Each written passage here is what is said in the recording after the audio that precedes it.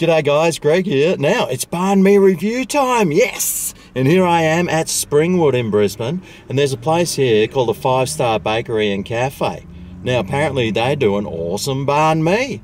Well, it says so on the sign out the side, but anyway, it's got a 4.4 Google star rating, so let's whip on in, grab one of their banh mi's, and I'll give it the old Greg Google star rating. Let's go get one.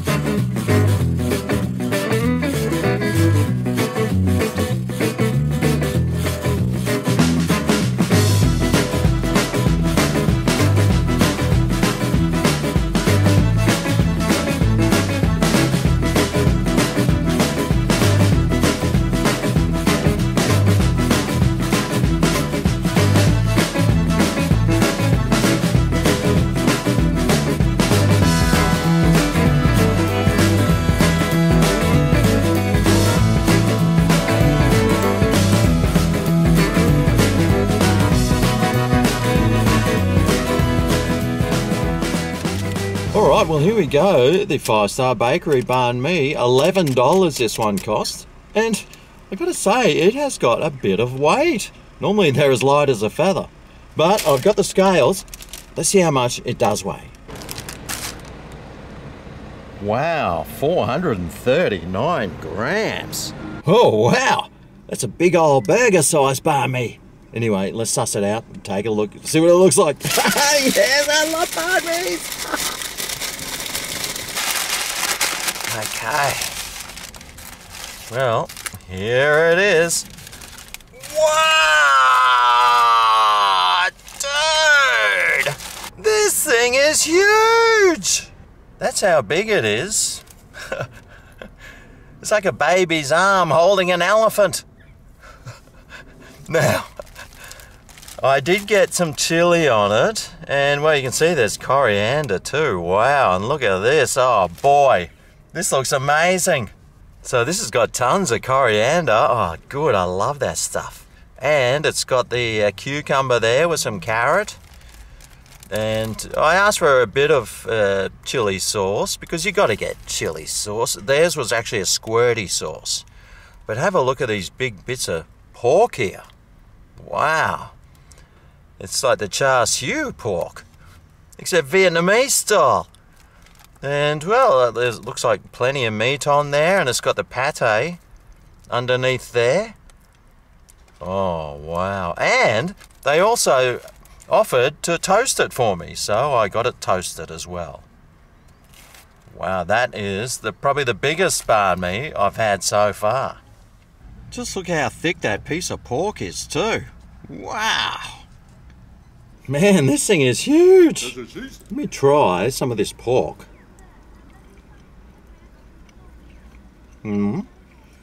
It actually just tastes like carvery pork that you get at a carvery, and they do pork rolls, normal ones in there anyway as well. So it is a carvery as well. So it's got some carvery meat and this pate.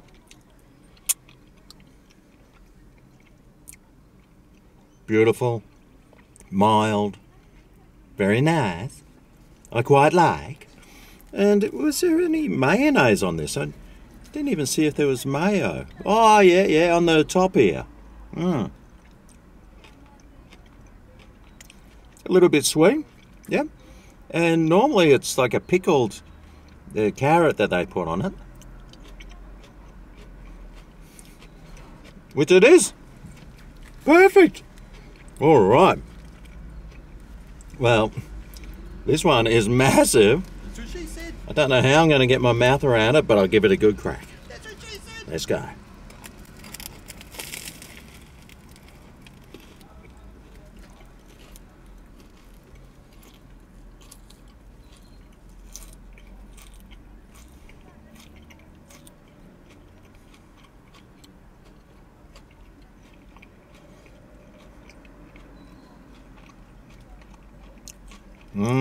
Oh my.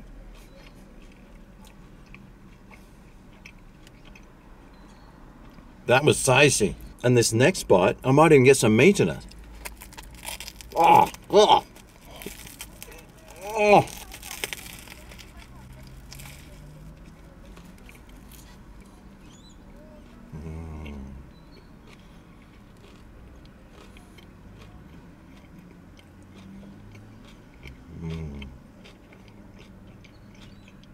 Oh man, that's good.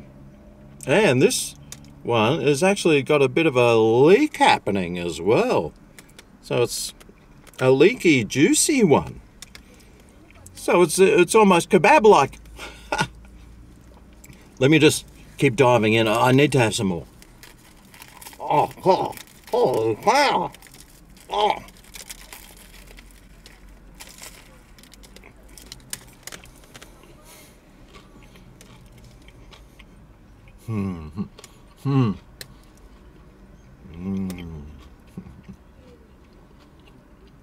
Oh man, this is good.